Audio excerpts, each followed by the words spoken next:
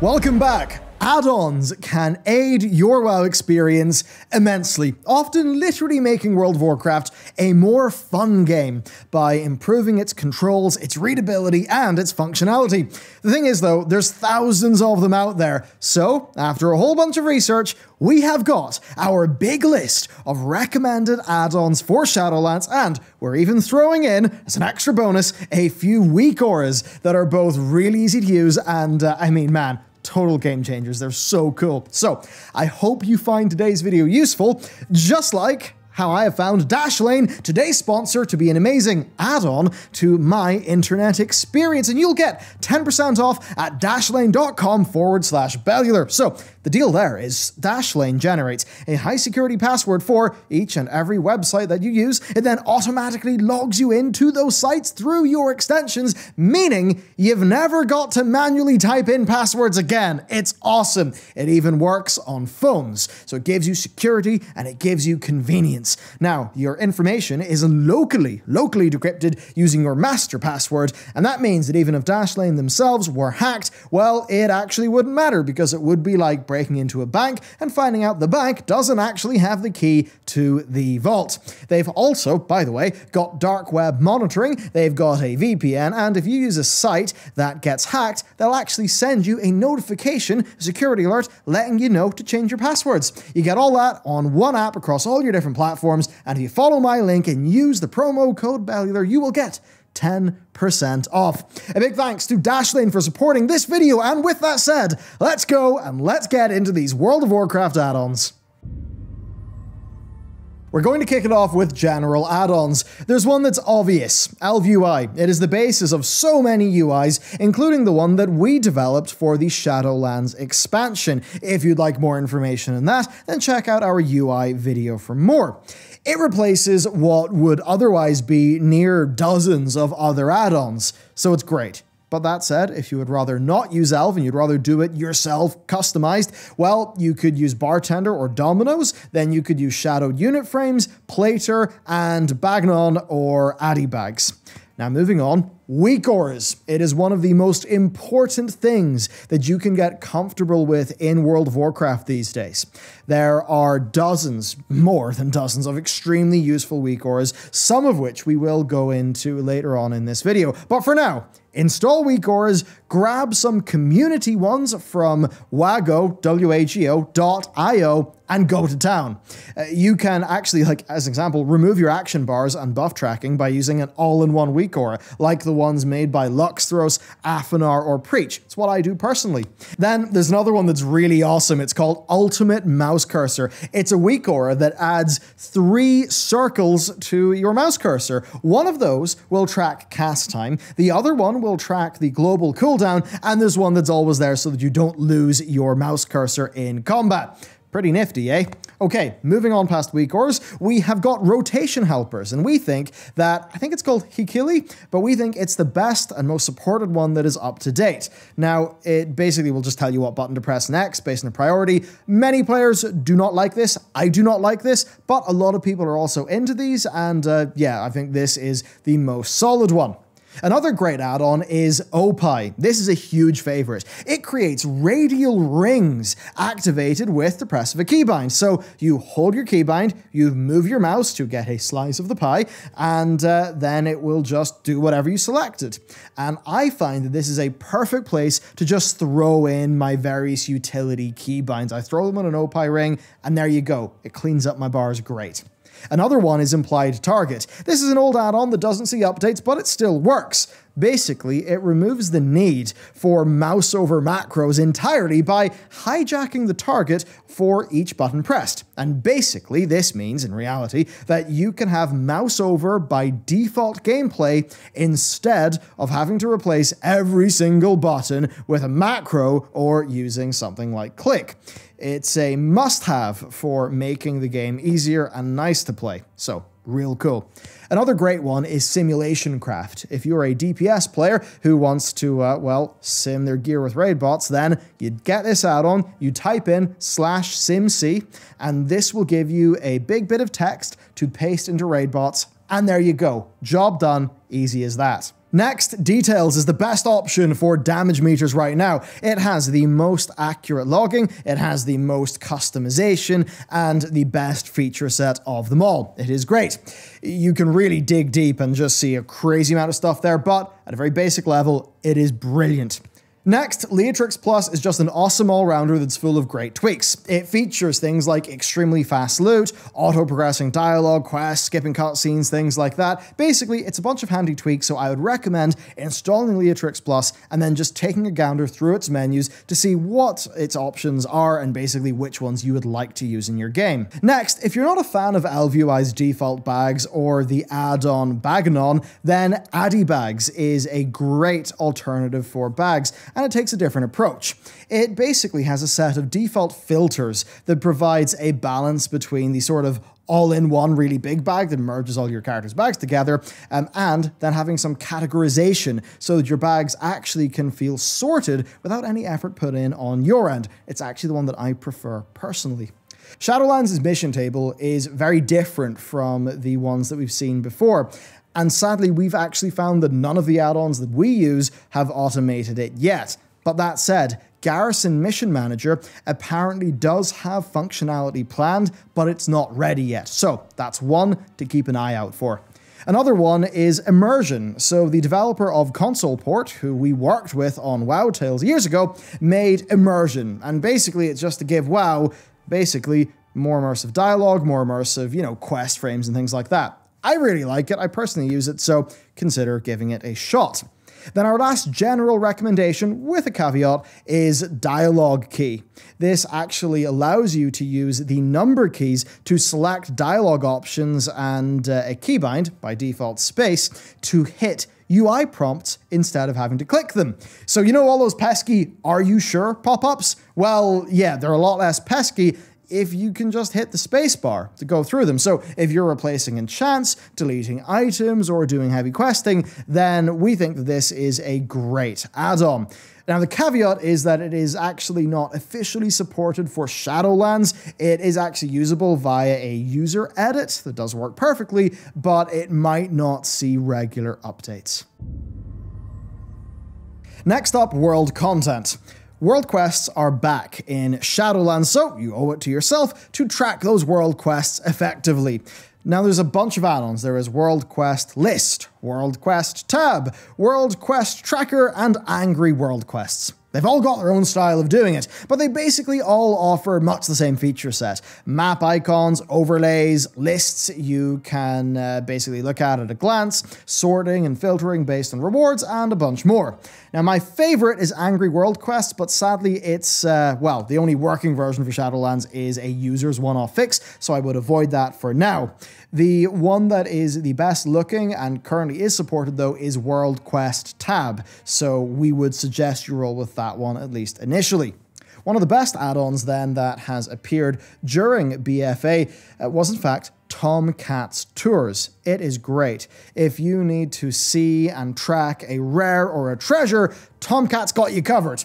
It's done things like BFA's many rare-heavy zones, as well as things like holiday-specific, map icons, put that all together, and it's just a 10 out of 10 addition to the game. It's great.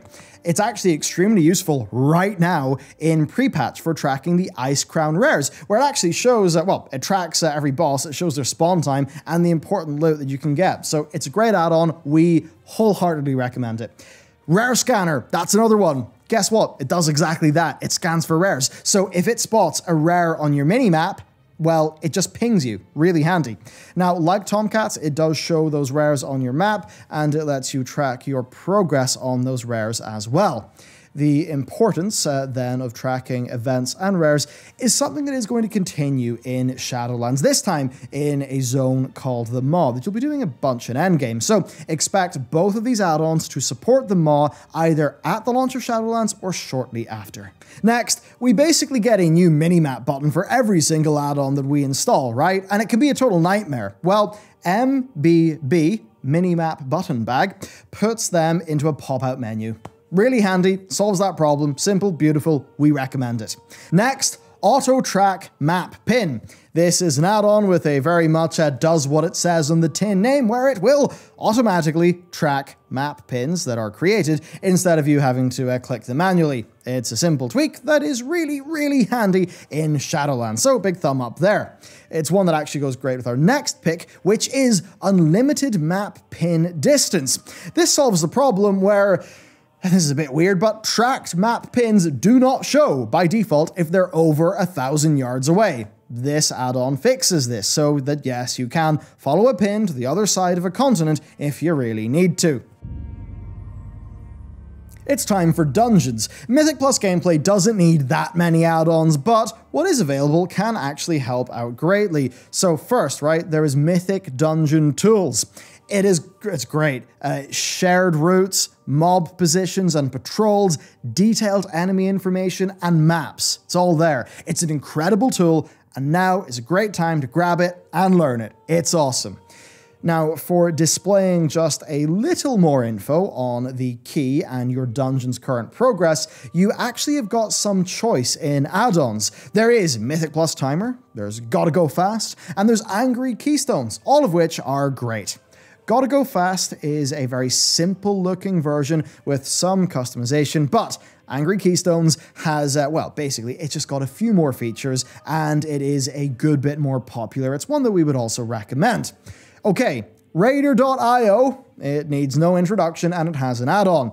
The Mythic Plus scene is somewhere where Raider.io score is a rough measurement of how experienced a character is in Mythic Plus. Obviously, this is a controversial thing, like with gear score, but it's the reality that we live in, so it's worth having. At least install it to track your own score. Next, Astral Keys is a keystone tracker for your guild and your friends. So if anyone has got this installed, then you can see what keys they have this week. And that's something that's very useful for, as an example, targeting your base pieces of loot in Shadowlands, now that of course loot is a lot less crazy and you literally can go and target your base. Okay, veering into the realm of WeakAuras, we're going to go deep. There's a few that I massively suggest. There is the Shadowlands Dungeon WeakAuras set by, I'm just going to call him Jod, but he's done an awesome job. This will display the most important mechanic that you have to deal with right now. These kinds of WeakAuras, they've really been around, I think, since I was taking off in Legion, but it's just so good to just have a button that says, hey, dickhead, pay attention to this. Pretty cool and good for a dumbass like me. The other suggestion we have is Zen Tracker, which is basically a back-end tracker made in WeakAuras to hold information for party and raid cooldown info. So you get that, and then front ends, like, as an example, Noggy's Interrupt Tracker, well, they take information from it and then display it nicely. So if you get Zen Tracker and then Noggy's Interrupt Tracker as the front end, it's a really, really fantastic solution for keeping track of who has an interrupt up. And yeah, it's a very customizable thing as well if you've got some basic knowledge of WeakAuras. So a big thumbs up for that. Then another that I would recommend is Little Wigs. Basically, what Big Wigs does for raids, Little Wigs does for dungeons. So pretty damn handy to have. Time for raids, where we've got to start off with two major and fairly obvious recommendations. Those are DBM, Deadly Boss Mods, and Bigwigs. These basically both do the same thing. They give you your boss timers, your boss information. Now you can make them look way better through a WeakAura. This WeakAura is called Raid Ability Timeline. It disables boss mod bars, and it instead shows that information on a scrolling timeline, so you can actually see them visualized on a timeline. It's a great way of displaying that information, and one that, yeah, we really do recommend for you. Another one is Exorcist Raid Tools. It's an extremely powerful collection of stuff for raids. Essentially, it's just a complete kit of tools for raid leaders and raid assistants, and it's also quite useful for regular raiders to have, so it is also a big recommendation. Then, like with dungeons, you can of course also use the Zen Tracker WeakAura for raids. For that, just simply pick, if you want icons, bars, or text, import whatever front end you want, and there you go. You can track your ally cooldowns and things like that. Now also, there are usually WeakAuras for each raid tier that are very simple and basically just tell you, exactly what to do when you need to do it. One that we've seen that looks quite good is the Nathria set by Cosmetic, I think, but whatever, that one looks pretty great, and of course, like with everything, it's linked below.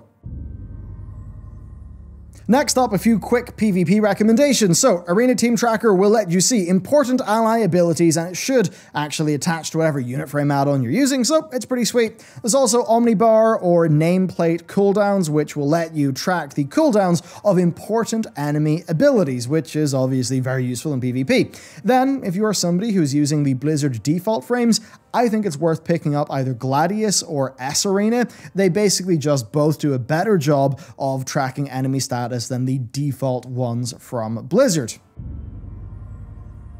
Next up, some picks for the more general chilled back sort of cosmetic content. So, all the things tracks all the things. It lets you know, out of all the things, how many things do you have in your character. So if you want to go be a completionist, essential. Then Rarity will track all of your attempts to earn rare items, and it will add that information to tooltips. Then, Better Wardrobe and Transmog, oh, it's great. It massively improves the appearance and transmog functionality of World of Warcraft. It adds sets that are not treated as sets by World of Warcraft. It adds unlimited outfits, there's a randomizer for outfits, which can be kind of wacky, and a whole bunch more. We recommend it. Saved instances then is great for tracking basically stuff that is saved on each of your characters. That could be instances, bosses, trade skills, etc. Any of those, weekly cooldowns for your character, it tracks them. Then for pet battles, a few quick ones. Rematch is great. It adds team saving, auto-selecting for teams, for specific opponents. It adds pet filtering and a whole bunch more functionality. It's really, really good. There is then also Derangements Pet Battle cooldowns, which is fairly explanatory. There is battle UI tweaks and then even TD scripts and Ultra Squirt, which make farming repeated battles a bit less tedious. I'll be real, pet battles aren't our thing, but we believe that these are the core ones that you should be aware of.